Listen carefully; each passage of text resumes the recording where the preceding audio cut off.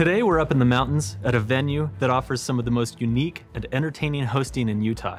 Here you can attend the 2002 Winter Games Museum, ride a bobsled, and watch ski jumpers practice and perform during your event. Our vendor spotlight this week is the Utah Olympic Park.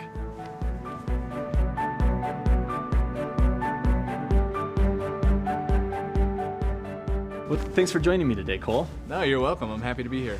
So obviously it's a very unique facility. We can see that behind us. But in addition to having the museum and having some unique things going on here for the Olympic training, why should somebody hold their meeting or event here? What do you have to offer a wedding or an event that other places don't? Well, I think it's just one of the most unique experiences, whether it's a wedding or a big corporate meeting. Just to go into like a wedding example, we had a wedding this summer where the couple actually extreme tubed down into before they walked in, right? So that was their grand entrance as we sent them down the 90. So it's incorporating those unique activities like that. Same thing for corporate meeting groups. We have a dozen different meeting rooms that you can go through here, pick and choose what you want, but don't just make it a normal boring meeting, right? We can have a break during the day where we send your whole group out, do extreme tubing. We can get them on a summer bobsled, a winter bobsled, or any other number of activities that we have here. So it's super unique in that sense where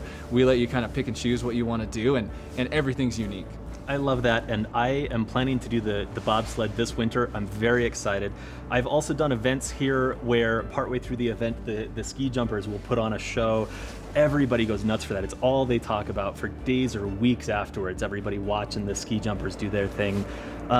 You guys are also constantly expanding, working with long-term plans. What are you guys working on and planning for the next year, 2 years, 5 years?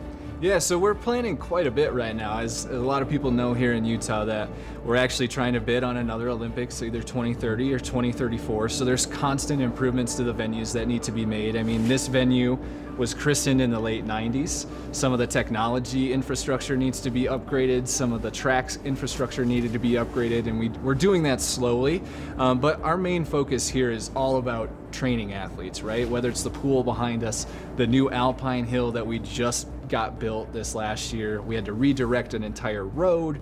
We had to bring in a bunch of fill dirt to make this new hill, put in a chairlift that we got from Deer Valley. And in the coming years, we're actually going to be expanding the West Peak, which is just to the west of our bobsled track. And we're going to incorporate a giant slalom run. We're going to incorporate a huge moguls run.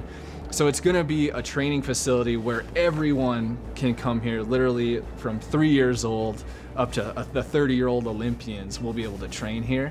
And the thing is, it's not just a winter thing. Like, we do a lot of winter sport training here, right?